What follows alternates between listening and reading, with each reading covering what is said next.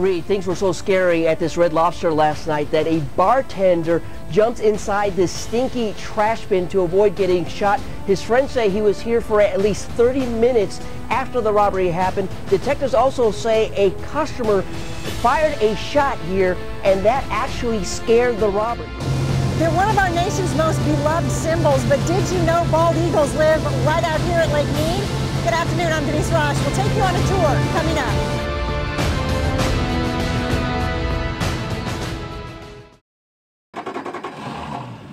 It's just after dawn and the crew is loading up. I'm going to be staying as close to the shore as I can. Preparing for 8 hours out on the waters of Lake Mead. Our destination, far from the shoreline of Hemingway Harbor. A scouting trip in search of America's national symbol. Today we are doing a midwinter bald eagle count. It's a nationwide effort. There's people all over the United States doing the same thing around the same time of year. Christy Klinger is a biologist with the Nevada Department of Wildlife, helping volunteer spotters get acclimated to the job ahead. I mean, that's what we're looking for, just little tiny things perched. Searching the rocks and shoreline for a glimpse of bald eagles that migrate to our area during the winter. And in most cases, it will take an eagle eye to find them. Here, watching us closely from a small island, and here, taking flight as our boat comes a bit too close. A lot of people don't know it takes 4 years before a bald eagle achieves that classic adult plumage. Otherwise, they're mostly brown. It's pretty much exciting every time. They're only here for a couple of months a year, and it's always enjoyable to come out and see them. Tom Culler has participated in the count nearly 20 years, today piloting our group past burros, coyotes, and the silhouette of bighorn sheep. Still, it's the bald eagle spotters are counting.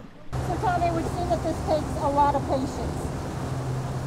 It's patience because the tricky part is getting close enough to the beach to give the observers a good chance to spot the eagles without putting the boat on the rocks. As for why it's done, this nationwide count will give scientists a better understanding of how bald eagles are doing overall, breeding trends and habitat information.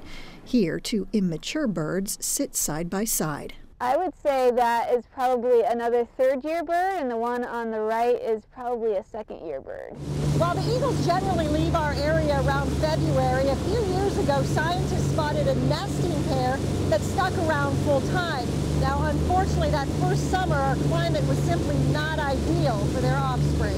It was a hot summer, plus where they had oriented their nest was just a hot place, and unfortunately the eaglet didn't make it that year. Still, that nest is a hopeful sign that the eagles of Lake Mead will continue to thrive for generations to come. Denise Roche, News 3.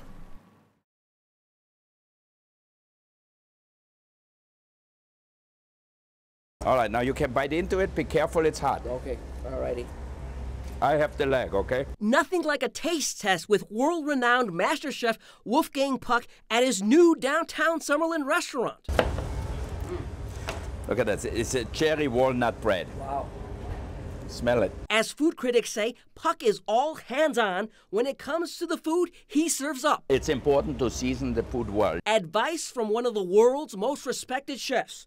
Wolfgang has now decided to take his talents off the strip to the Las Vegas suburbs. This is really an important part, I think, of a lifestyle solution. How are we going to live? How do the people going to enjoy life?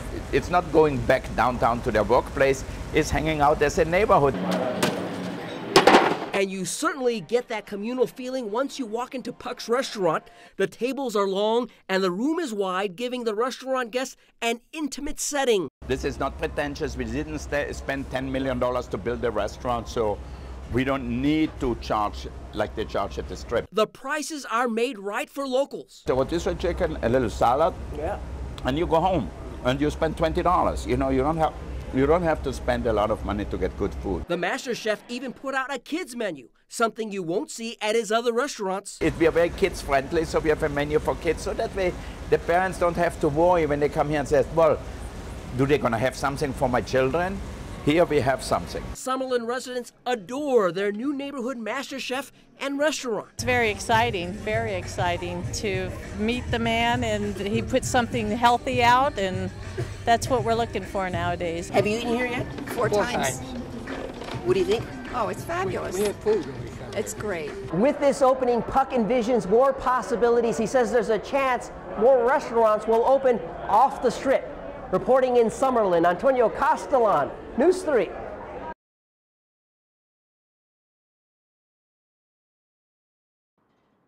Right this way, folks. Just come over here. There's something about a great buy that's too good to pass up. What you see behind me are samples. All of this merchandise is located in the guest rooms. Needed or not, a sale draws people in. And here in Las Vegas, Another set? Leonard, that's another set. the closing of the 200-room Clarion Hotel means bargains for the Endelicati brothers, the American pickers of Vegas. We're actually kind of different. He buys stuff that he can just buy and flip it right away. I'm more of a collector, so it depends on what I find. Usually what I buy, I keep in my house. From kitchen gadgets to linens to hotel room furniture, it's everything must go for the Clarion. Greg Hall with NCL, National Content Liquidator, says his company was given 1 month to move out everything. I recommend coming to the sale with a truck, with a U-Haul, with muscle. We have dollies here you can use to move your items, but other than that, it's up to you to move it from the room down or from the restaurant out. The Clarion closed earlier this month and does hold a bit of Hollywood magic. The property once owned by actress Debbie Reynolds. Now it's dinner plates for $1, a chandelier for $825. Different things have caught our eyes, so towels you can't go wrong for $3. And even if you've never stepped foot in this hotel before, there is a chance you have run across some of this merchandise before. Some of the furnishings are out of other hotels when they close, such as the Sahara and the El Rancho. These old leather booths right here in the showroom, these are from the Dunes. And so are these front doors, still adorned with the famous D. Price tag, $1,100. And that's probably the most original or authentic piece we have here. And Hall says he and his crew are still finding treasures in the hotel storage room, meaning fresh stock for the next round of shoppers. Denise Roche. Nice. Nice. News 3.